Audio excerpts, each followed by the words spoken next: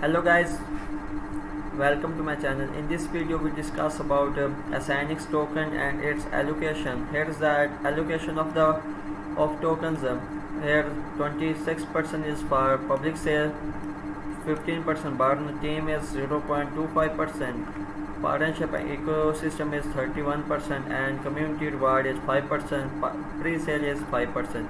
This is the use cases of the tokens. Here first one is governance voting. ASENIX token will be used as utility tokens when voting on ASENIX labs and during ASENIX improvement proposal. The second one is staking. Stake your ASENIX to earn rewards and access exclusive benefits. Liquidity pool.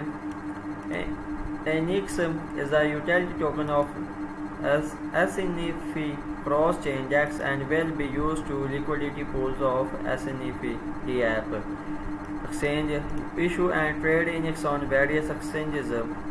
It is already listed on many exchanges. Auto rewards. Automatically earn for just holding ASENIX. Get access to events. Here is the ecosystem.